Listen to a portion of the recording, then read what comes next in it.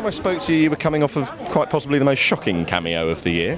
Which with was Clear Skin. Yes, when I get blown up in the early stages. Yes. You've given it away. But I think that's been out. That's been and done now. So I wasn't giving anything away. No spoilers.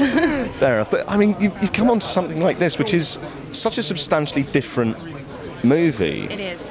And I'm curious not so much what drew you to it, but what the experience was like, how different the experience was working on something with this sort of message, particularly in Newcastle as well, and with working with someone like Dan as well. Yeah, I mean, working with Dan was a dream. From the moment I was sent the script and he was like, I'd love you to play Alexia, I was like, oh, this is so easy, because normally you have to fight for the roles you really want, and this one was offered and it was like, that's great. And I think what drew me to it was that it's just a bit different to your average British film that can come out and it just leaves you kind of a little bit sort of taken aback, whereas this has a story of redemption to it.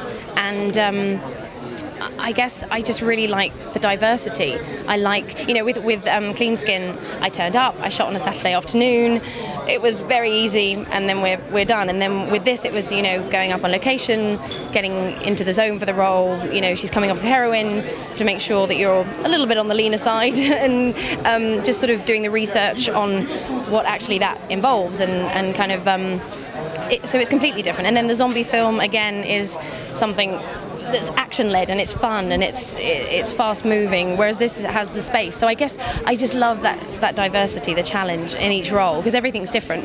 Okay, thank you very much, Michelle. Thank you very much.